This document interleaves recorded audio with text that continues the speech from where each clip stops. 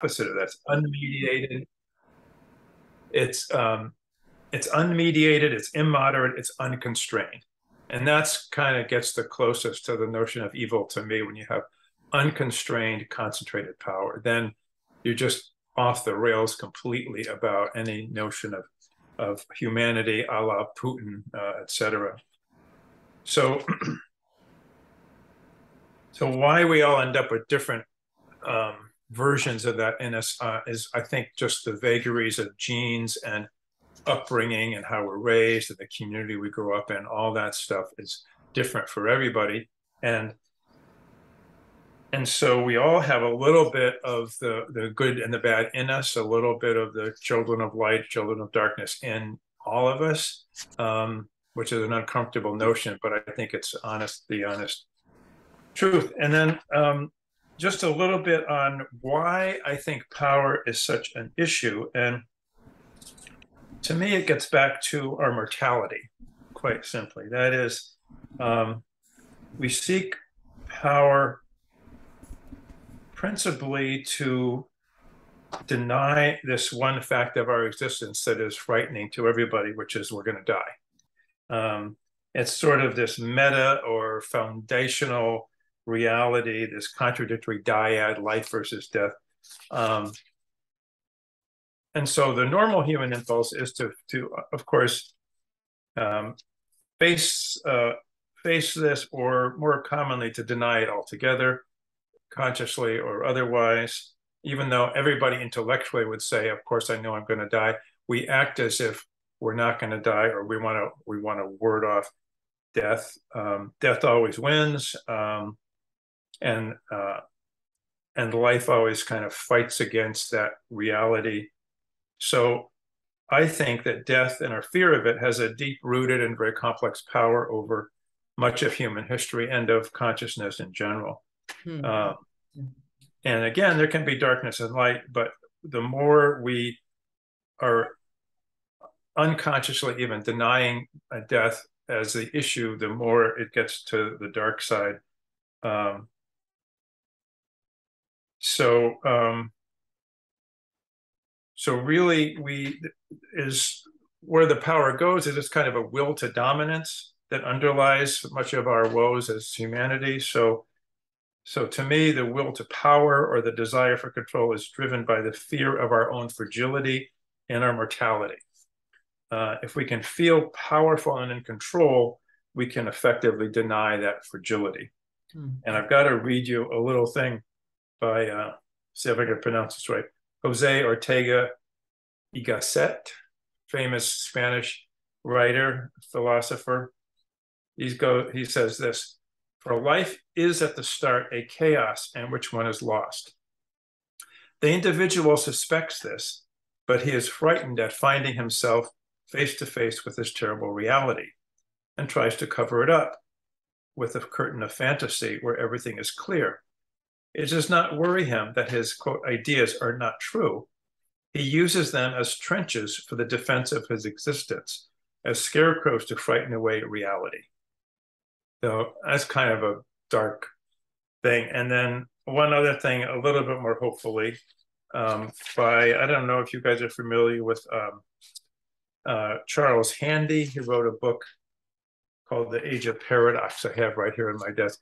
And he acknowledges the same thing, the contradiction, but in a little bit, he says it's not all hopeless, basically.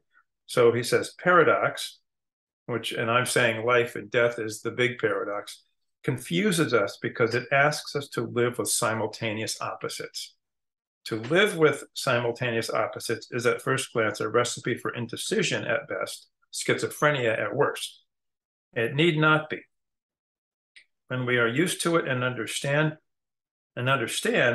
paradox is no bother. It is, however, the understanding that is the key. Balancing the opposites or switching between them must not be a random or haphazard act. He says living with paradox is like riding a seesaw. If you know the process works, and if the person on the other end also knows, then the ride can be exhilarating. If, however, your opposite number does not understand or willfully upsets that pattern, you can receive a very uncomfortable and unexpected shock. We can even come to realize that for the seesaw to work effectively, others must get as good as we get. So there's a little bit of hope in that from Charles Handy. So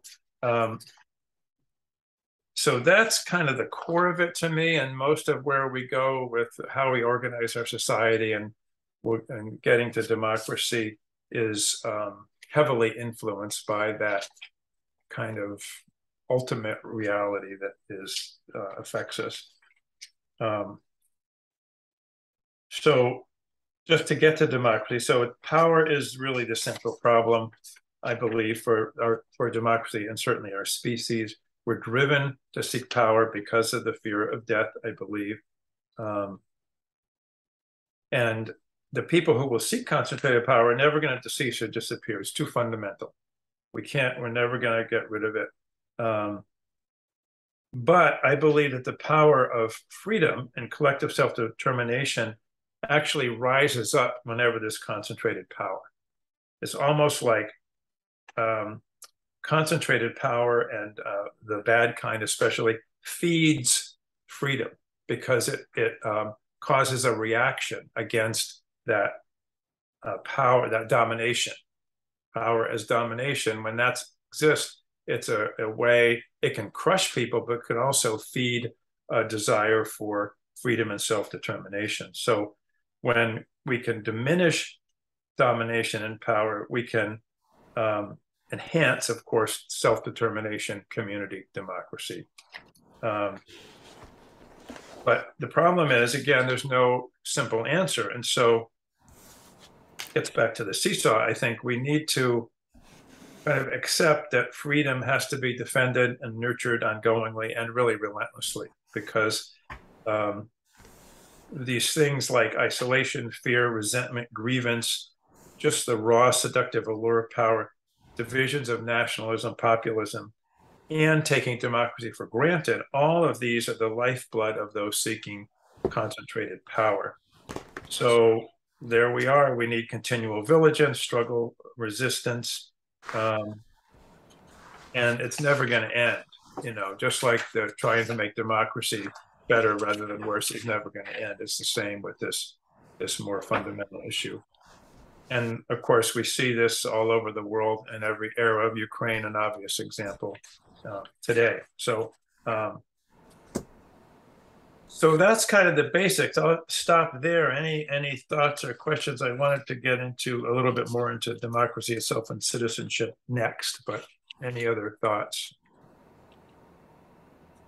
David, as you're talking, I'm thinking about one element of power that I think might contribute as well, and that's one's ideology, wherever that comes from.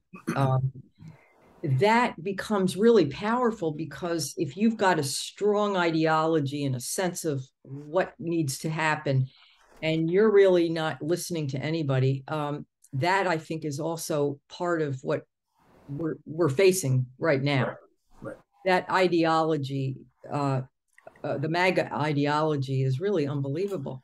And they've hijacked really the idea of a lot of principles like freedom, for example. One MAGA congressman I know was telling me that he doesn't think electric cars are a good idea because it hampers his freedom to drive the whole length of the state of Virginia. Because he can't, and that principle of his freedom to not be able to do that, because that's creative.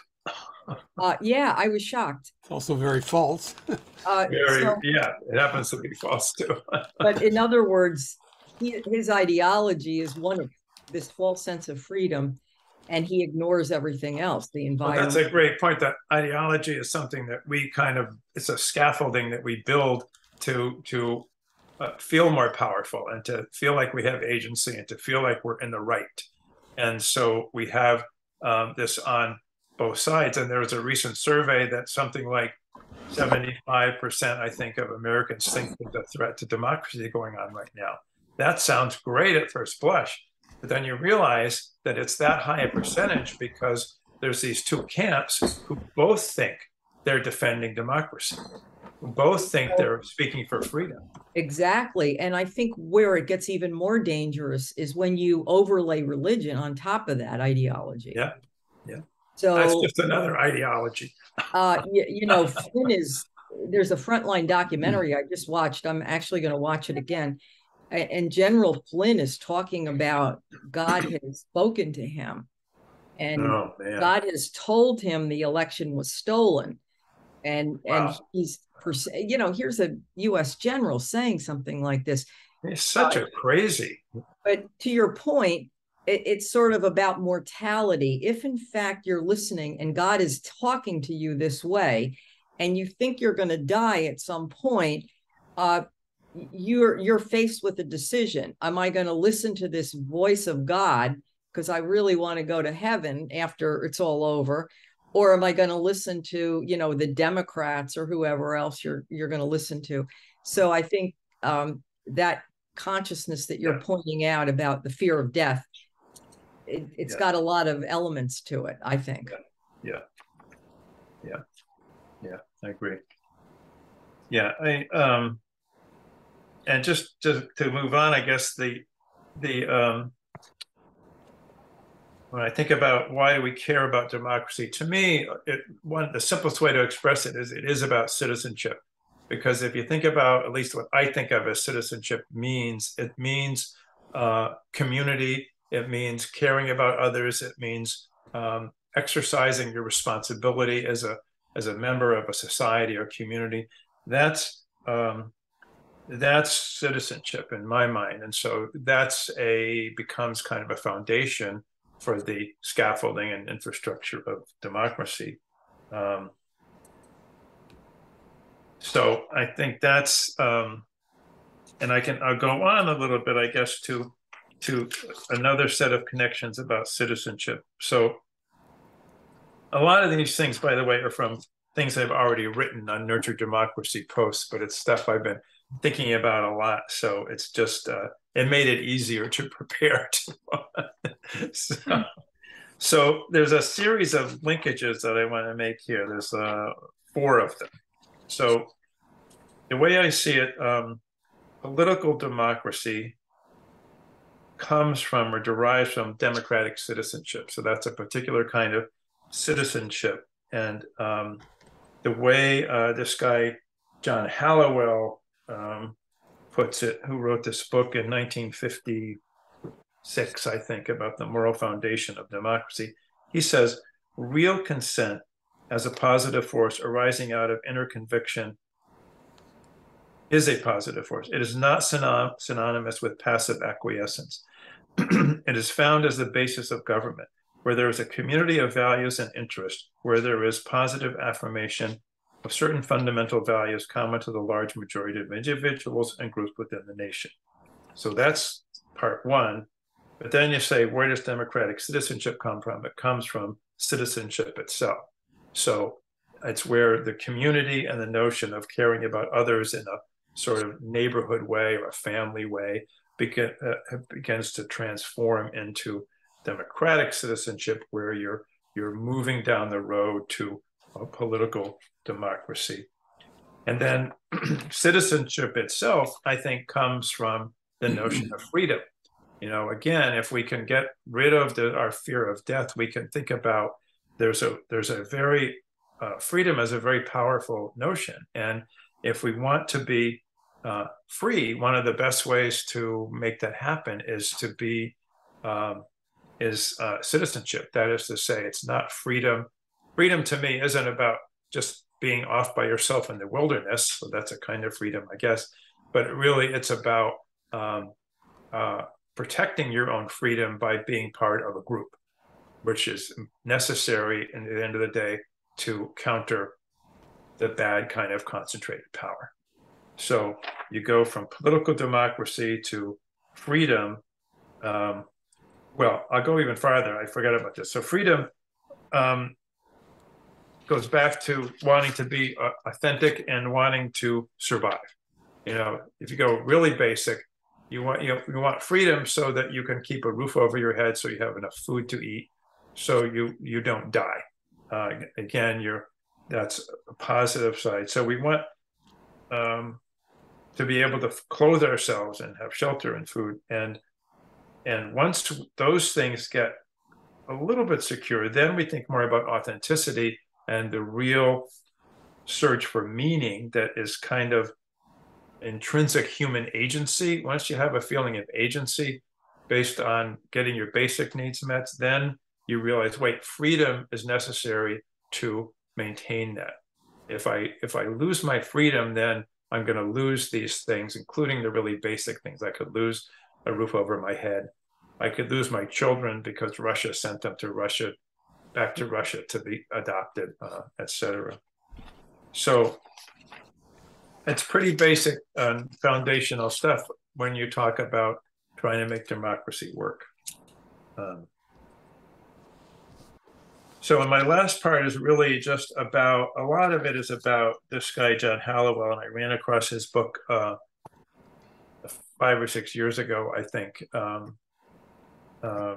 Moral Foundations of Democracy. And he writes in very clear ways, because again, he's focused on something that happened so recently. So here's an example. I can show them if you ask me. That's I triggered Siri just then for some reason. Came on from so he says fascism is the practical manifestation of the repudiation of the reason in the realm of politics. The fascist scheme of things is an expression of human will, which creates its own truths and values from day to day to suit its changing purposes. That's the sort of alternative facts stuff coming out. So he goes into all kinds of stuff about classical realism, and then if we don't have, which is basically a belief in reason, if we don't have reason, if we don't have a way of figuring out, looking at something that's going on and figuring out what it means and what's really going on, what the truth is, using reason, then we're nowhere. If we can't do that, we have no common ground and we're not going to be able to solve things. And that's, of course, the fear that a lot of us have about what's happening today, that we're kind of losing this, we're losing a shared set of facts and a shared sense of reason. But he goes on and on. It's a very small book, but very worth taking a look at. It's, I don't have it here. Anyway, I was going to show you how thin it was. It's like, it's quite thin. And he goes back all the way to the Middle Ages and Plato and Aristotle, and he talks, as I've been talking about with Greek democracy, how this has been going on for a really long time. There's this struggle between, in a way, reason and anti-reason, and that goes back again, in my mind, to why there's that struggle. Well, it goes back to people latching onto things that they think is going to help them assuage their fear of death, ultimately. And there's another guy, Ernest Becker, who wrote a book called, which is basically the book I wanted to write, but he beat me to it by about 50 years. It's called The Denial of Death.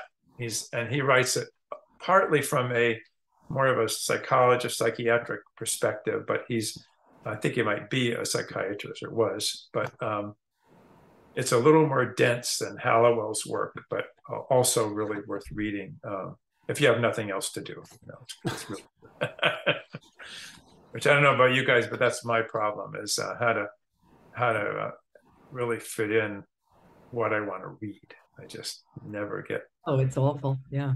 It's like a losing battle. I don't know. It's like the more as my life goes on, even when I'm reading a lot, I might read 2 books, but I know I learn about 4, and I read 3 books, I learn about 6, and it just gets like. So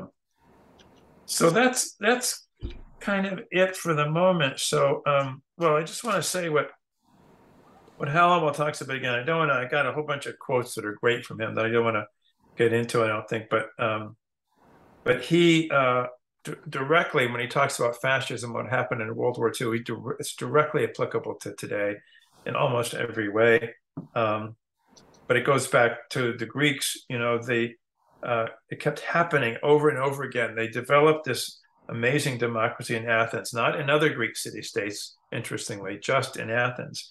And over again, guess what? It was threatened by concentrated power, the problem of domination, the other things that I think express fear of death, hubris, fear, greed, will to power, all of that conspired, repeatedly threatened democracy. They spent hundreds of years trying to work out that problem, and ultimately democracy was crushed anyway at the end of the day. But it was really in evidence in Greece for about 600 years.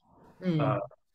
If you look back at that period of time, it's pretty remarkable. And the legacy of what they did in that 600-year period is the foundation of the democracy that we have today. But democracy itself was lost completely for, what, 1,500, 2,000 years, utterly gone, nowhere existing on the planet. Wow. So if you want to really worry, you could say, well, it happened before. Could it happen again? Could we lose it completely? And history says maybe, but hopefully it has a little more traction now than it had in the Greek era, which, there were something like 150 Greek city-states, many of them small, but still only Athens developed democracy, and none of the other city-states latched onto the idea, even though they could see that it made Athens more powerful, more empowered in a good way as a group of people. They could see that happening, but there was constant war, and maybe they just said, oh, they're just trying to overtake us, which they kind of were. We're not going to go to that democracy group. They just didn't. And if more city-states had adopted it, it might not have been possible to crush it relatively easily at the end. By Philip of Macedonia is the guy who made it happen. He didn't realize how long-lasting his conquest of Athens was really going to be. So. Interesting. David, I'm wondering if we can take a little step back. I'm very interested in why you got interested in this subject. What led you to do all this work? Because it's really interesting. I don't, it's a great question, Suzanne. I think I'm trying to think of there was any bit of this. I think it probably started in college a little bit. I don't think before that. There wasn't a particularly, my parents were kind of classic liberal Democrats, but not activists or anything. And no, there wasn't talk about democracy around my house growing up. But I think in college, I began to broaden my perspective, mostly to do with history, not so much democracy. I read a lot of history in college. I probably should have majored in it, but anyway, that was some of the most interesting work I did in college. And that just sort of put a few seeds down, I guess. And then I was going to BC, where I really had the time or the support, or the seeds were ready to come out a little or something, all the above, that I got very interested in this around workplace democracy stuff and all of that. So, but I also got into the broader notion of philosophy of history and history of democracy and all of that. And I just haven't been able to let it go after all this time. I've continued to think about it and do a modest amount of writing and collect, again, more books than I can read. And it just is, and this current thing of my Nurture Democracy website has been tremendous fun for me. And I'm motivated to do it because I get satisfaction out of it. And then the added thing of I get notes kind of out of the blue from people I haven't talked to about this at all in person, or I haven't talked to about anything for years, sometimes decades, where somebody gets this and they write me a note and they say, thank you for doing this. Yeah. I mean, that sort of gives me more motivation to make sure I keep going. but I get so much satisfaction out of doing it myself that that's what got me drilling into. I was writing initially on the website about the issue of power more broadly, et cetera, but then decided to do this whole series on the development of democracy in Greece and delved into that in detail. And there's a remarkable amount of information available on what happened that far back.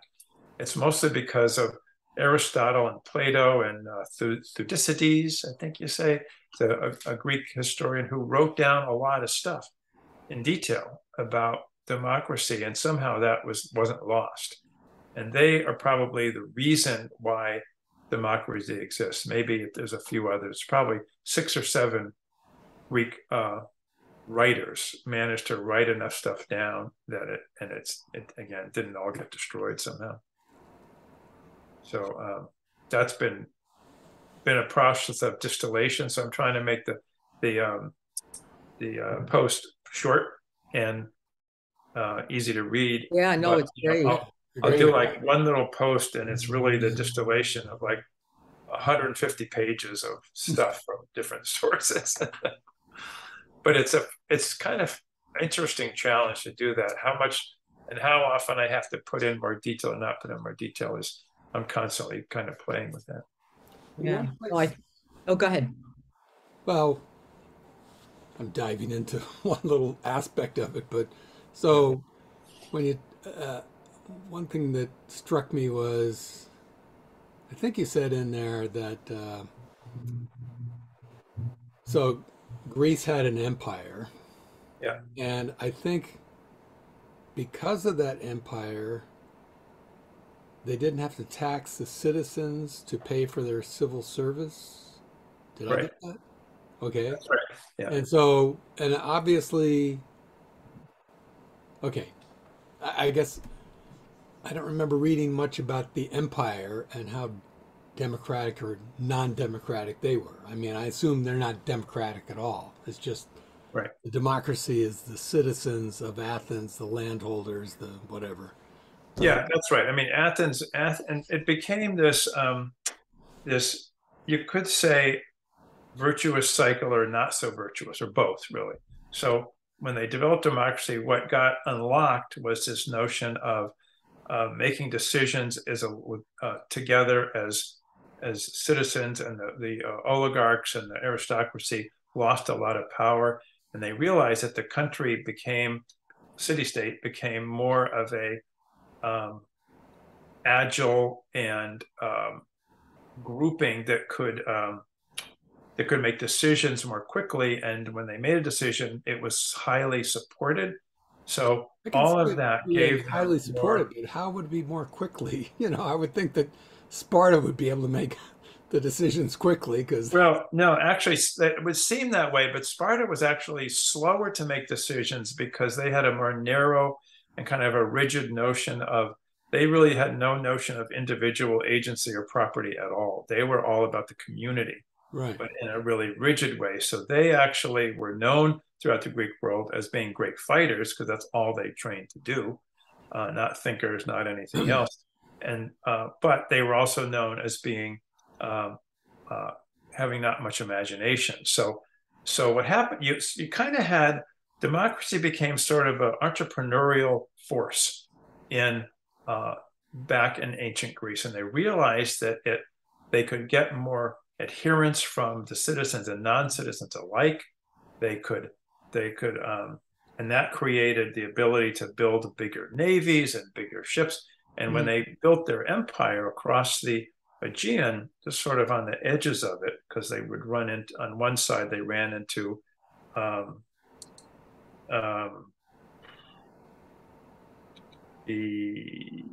get to that. But they didn't big empire. They didn't supply.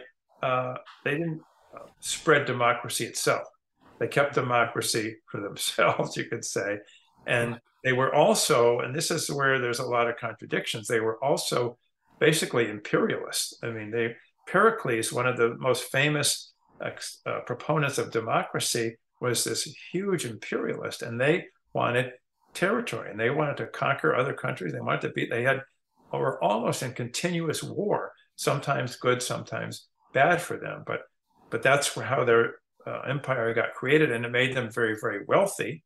And they created what we now know as this golden era of the era of Greece, where all the statues that we know in the Parthenon and all that stuff was because of the wealth that was created. It appears to be in large measure because there was something about that early version of democracy that gave them an advantage in commerce, in war, in decision making over the other city states, because there were times, in particular Sparta, but others, Thebes and others that were of equal size. And Athens just outstripped all of them by many, many times over. And the only distinguishing feature, because they're on this tiny little thing we call Greece now, a lot of them, was that this notion of democracy gave them, again, they became an entrepreneurial country. They diminished some of the extremes of wealth and poverty, partly because when you have enough economic vitality going on, you have jobs for everybody, and you can pay them more. So they built these giant fleets of ships that were way bigger than anybody else's, because they had, and it was this snowball effect. They had more money coming in. Everybody had jobs. Everybody got paid good labor, and those same people who were building the ships some of them were also fighting on the ships. So their standard of living went up for everybody, even though the citizens who were in charge were not women, they were not slaves, they were not. Most of the population were not the citizens, but everybody benefited from that, and that's why when the council and the assembly made these decisions, and they would be thousands of people making these decisions, it was accepted by everybody else, because increasingly, with the evidence that was happening, they made their lives better too. So it's a real tough call, because now where did those riches come from? It came from exploiting others and conquering other countries. Well, did the people that they exploited, in their exploitation, were they better off being exploited by the Greeks than by somebody else? I don't think so. I don't think so particularly. No. There's an interesting point about the Persians in a second, but no, I think they had to pay tribute, significant tribute. And there was this entity created called the Delian League that was supposed to be kind of a democratic grouping of multiple city-states. And as Athens got more powerful, they took it over, and they more and more made it undemocratic, the Delian League itself. And it became, there used to be some neutral place where they kept the treasury of the Delian League, where all the members were supposed to pay in money according to their needs. Well, because of Athens' power, they had the treasury transferred to the Parthenon, and they then had control over how it was used. And they used the money that was supposed to be used for the defense of the countries to build the Parthenon itself and to build lots of other things.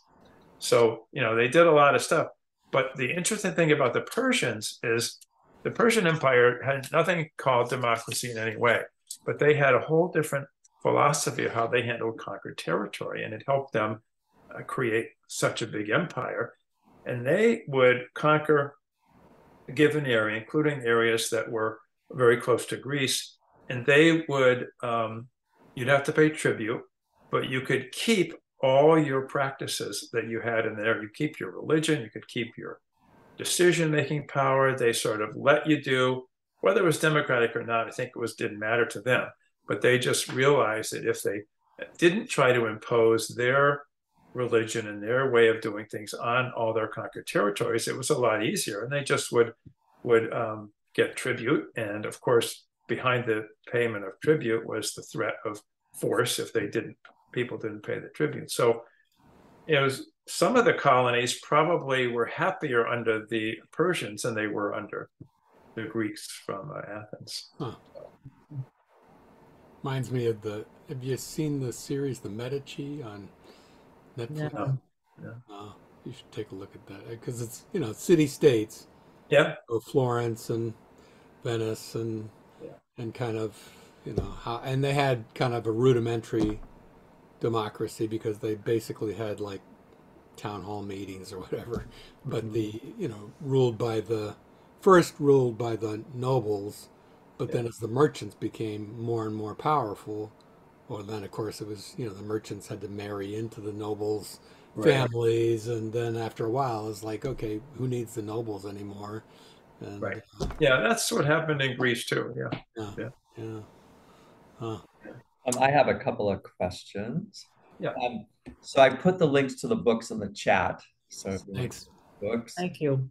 yeah. So I thought, yeah, great presentation, David. Really, really, really good. Mhm. So we've spent a lot of time, the US, that is, trying to export democracy. Mhm. Um, so do you feel that we just haven't paid enough attention to democracy in the US, you know, in terms of, I mean, we've been imperialistic, right? Mhm. Um, and how do you also, another question is, I mean, how do you get common definitions of democracy then? Right.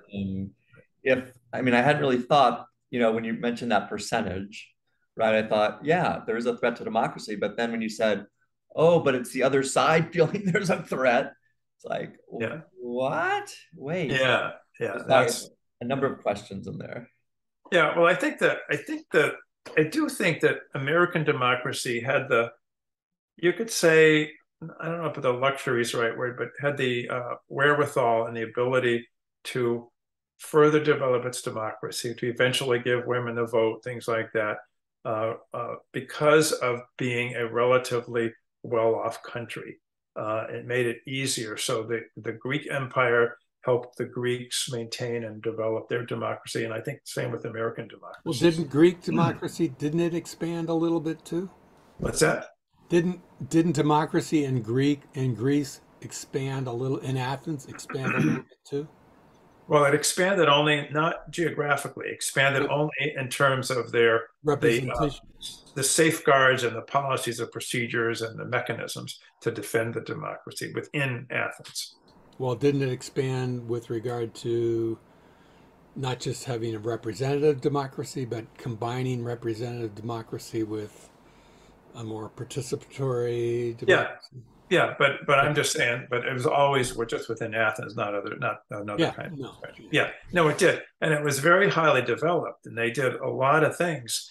And one of the impressive things is, despite it being a very warlike time, and there still being an aristocracy there, one of the and there was a coup that I'm writing about now, and there were a lot of threats and a lot of attempts to take back democracy.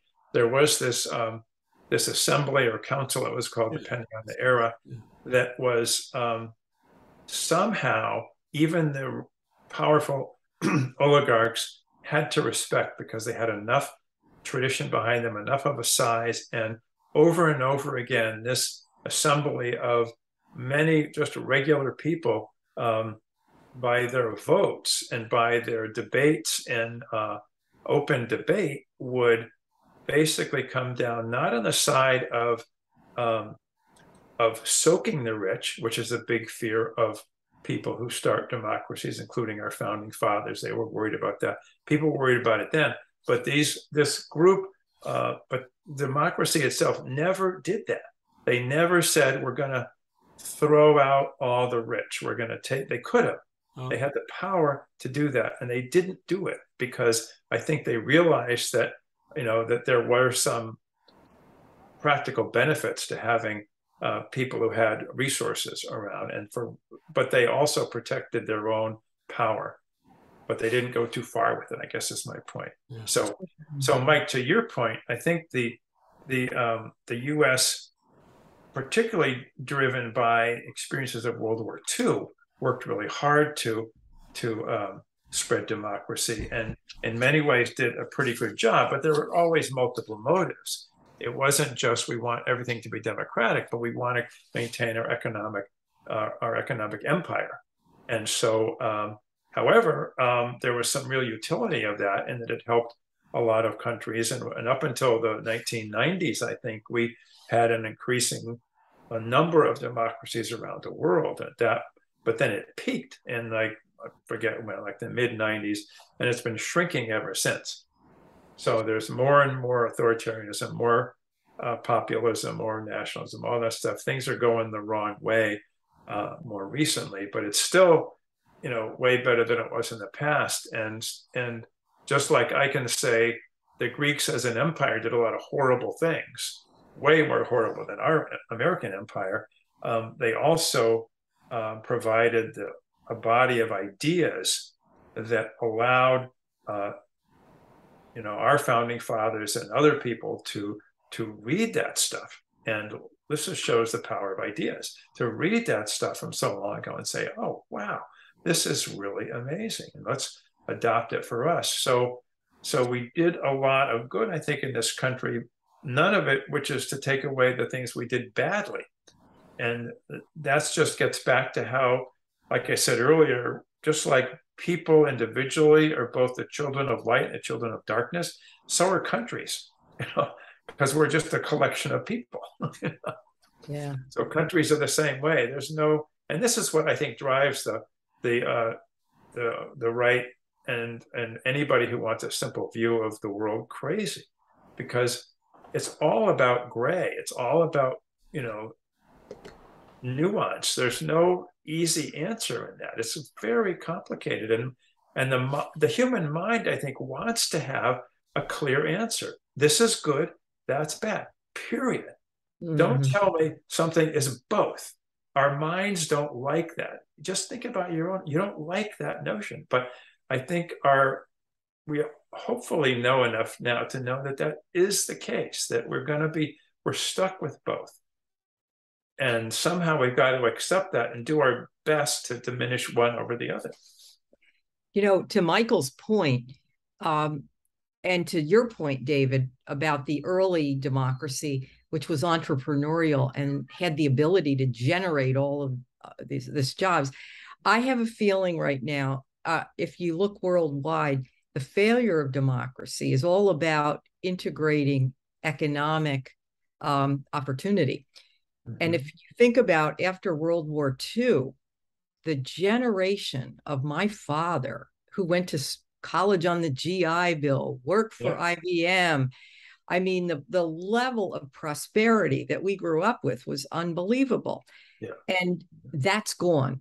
So democracy, it kind of gets vacant if all you have are ideas of equality. I mean, I think of the mess in Afghanistan, the idea of women's rights. It was only resonating when we were there with our money, right? Because women could work, because we provided a lot of jobs for women. Yeah. And so I think if you look at what's happening here in this country, part of what we're seeing in the MAGA movement is that disenfranchisement. Right. Democracy is not working for those people that lost industrial jobs as we let those jobs go. So I think the early lessons that you're pointing out of the democracies of Greece are really heartfelt. Without economic democracy, ideas are just that. They're just ideas. Right. No, that's right. And there's a different kind of power in a decently vital economy, let's say. That's, oh my God, that's something that has consequences for obviously a roof over everybody's head, but also for a feeling of agency as a person, to have economic vitality. Yeah. Yeah. I mean, and that's where I think you're right. Things start to slip and fall apart when there's either a reality or a sense of things not being as good for me as my parents and that kind of stuff. Oh, yeah. And if you think about Russia right now, the law, I mean, the collapse of Russia in 91 is all about economic collapse. Yeah. So that need to re-experience nationalism in the face of really except for oil, a defunct economy is a very hollow promise. I mean, and it's why I really think that this notion of political democracy and economic democracy are completely linked. And And it's why economic democracy is so important, meaning, of course, a revision or a softening, you could say, of capitalism, meaning a fewer extremes of wealth and power, that kind of thing. That, I mean, I don't worry too much about some imaginary economic democracy. Everybody votes about everything for in every corporation or something. But what can be done is to at least reduce the extremes and at least put pull back a little bit the way capitalism normally works. That's our challenge, and it's not exactly the classical definition of economic democracy, but it's leans in that direction to say let's at least limit some of the stuff. Did you guys see the news item today? I think I saw it. There's a movement of leftist millionaires or billionaires where that are saying it's so much more radical than even liberal billionaires that exist today. And that is to say, the liberal billionaires are the ones who are philanthropists who give a lot of money, like George Soros, to build democracy directly, things like that. That all seems good. This new group is saying that's not good enough, and that's elitist in its own right, because it's a wealthy person spending their money on things that they care about personally. So this new group is saying, no, tax us more. Take our money. Take most of our money, have it go to the state, and the people of that state, of that country, should decide how that money gets used. Which is like, you kind of go to yourself, well, duh, of course. But to read that in this article about it being it is kind of a revolutionary thing. But that's an example that could, of the sort of feeling of more equality and economic democracy that is being expressed by those people.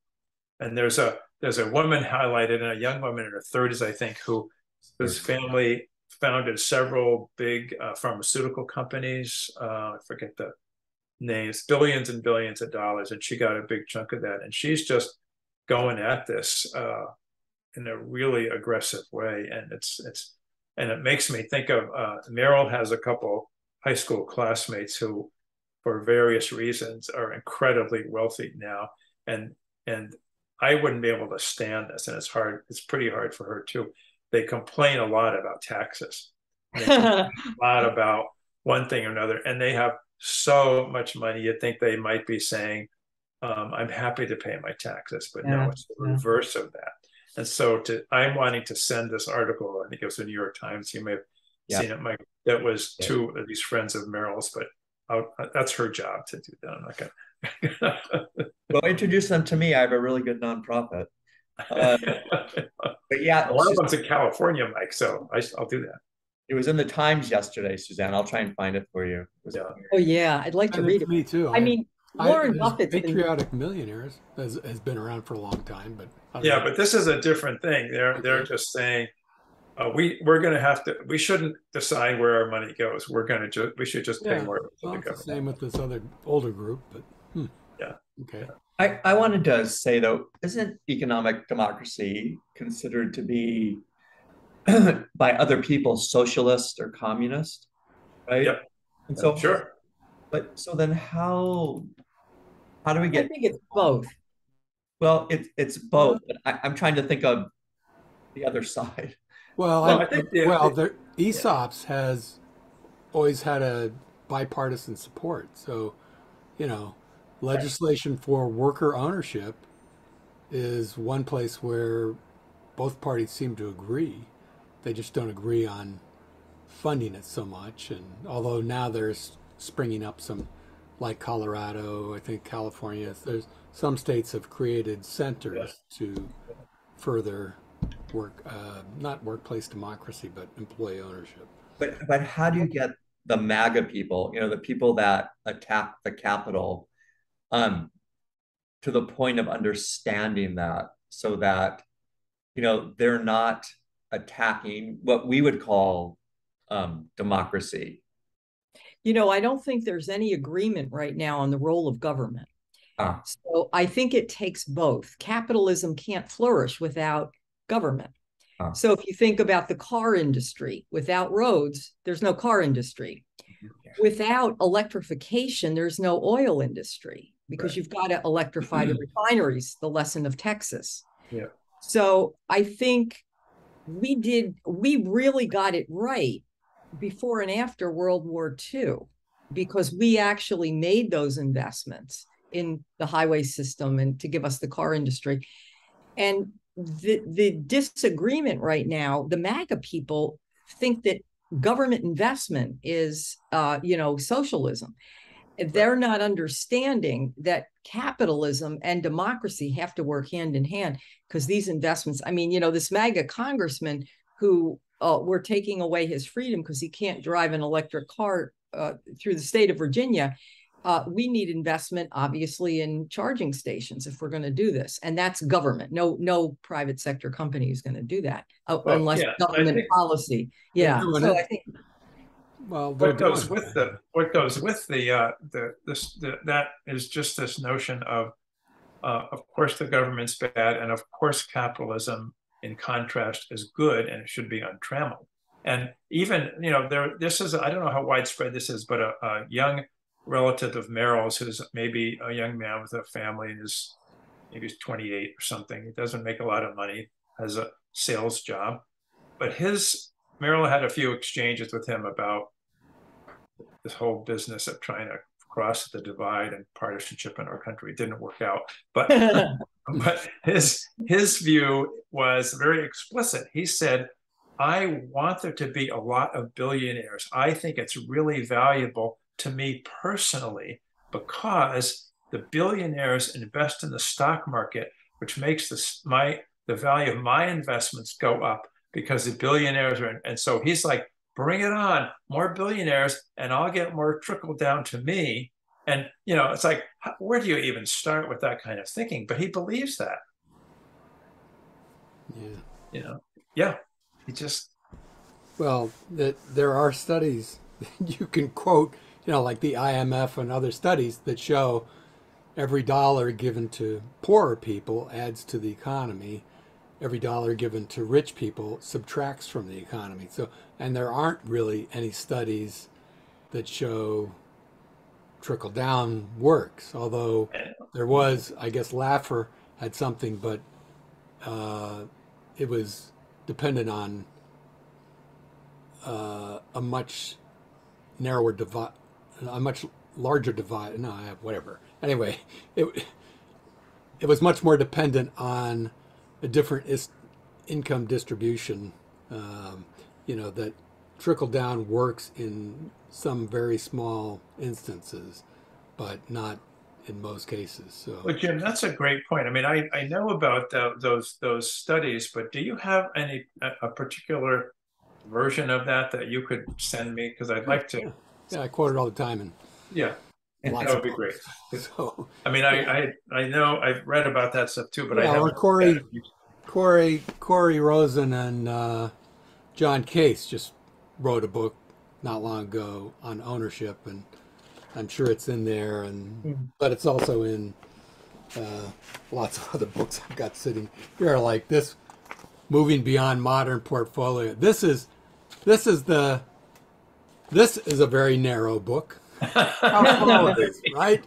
Right. But I have come back to this book more often than any book recently because it's basically destroying, two Nobel Prize winning, thesis on economics, and because basically, one of the big differences is when modern portfolio theory was invented, retail shareholders owned almost everything, and institutional shareholders owned about 10%. wow. And so modern portfolio theory basically said one thing: there's no point in trying to influence the market. All you can do is invest in everything because as an individual, you have no agency over what's going on. Well, it's different now when BlackRock owns, 10 trillion dollars, or not owns, but controls $10 trillion in investments, and they do have agency. Yeah. And so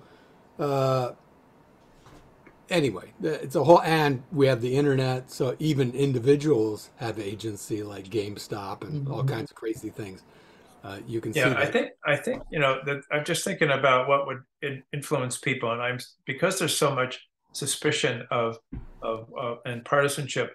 There's also the idea, I think a study like an IMF study would be the best thing. I'm thinking about this young man, but also Meryl's friends and other people I know who complain about government spending for the poor and all of that. There's something about it's not a government study and it's not an individual author's opinion, but it's at least a hopefully reasonably respected, international organization.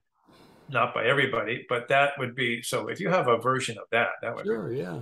But it also makes a great deal of intuitive sense to me. I mean, yeah. Like if somebody gives me $1,000, it's not going to change anything I do. Right. I'm not gonna run out and do anything. But if somebody gives other people $1,000, well, they're going to eat. They're going to pay their rent. They're going to move out from underneath the freeway or whatever. Right. So that goes into the economy and stimulates more. So it just. But what it also fights against is this notion, or I guess I'd say myth. There's some reality to it that people who have more because they worked harder. They were smarter. They were this. There's that. Those people all the time are spouting that stuff, the meritocracy. Yeah. And so if you start to say, wait a second, that's not the whole story, then I think it's really threatening to them, because I think it's really easy. I think there's a huge amount of guilt personally in people who have a huge amount of money, whether they've worked hard or not, inherited or not. Either way, it's a complex thing for them, and it assuages the guilt by saying, I have this because I worked hard and I was smart, or my grandfather worked hard and he was smart. Either way. And it's just, it's a hard thing to get around for some people because it gets personal. But we see that when rights expand, and like say women, okay, if women weren't working and now women are working, well, you have 50% more brain power in the economy. Right. You have, it just makes sense that, okay, it's, but I understand that perspective. I remember when I was going to college and I was studying to be a teacher, there's a couple different places I could have taught.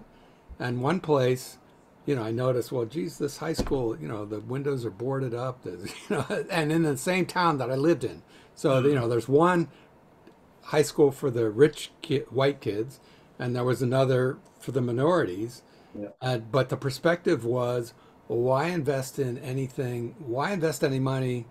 They're going to be janitors. They're going to be whatever. So, these people are going to be doctors, dentists, engineers. That's where you need to put the money, because that's what's going to drive the economy.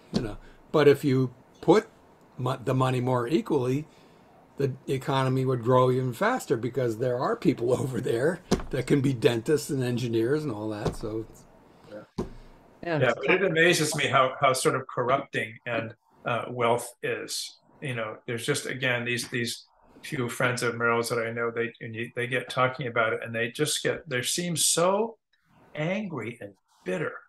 That's awful. About taxes. And it's not, again, when you have, I don't know, however many millions of dollars, why are you bitter about paying taxes? Well, but they don't have to pay any taxes.